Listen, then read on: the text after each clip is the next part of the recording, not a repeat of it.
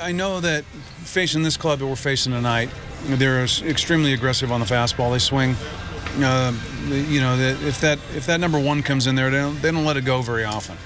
So it's a good matchup potentially for Doug if he can throw the ball where he wants to, because he can potentially get some early outs.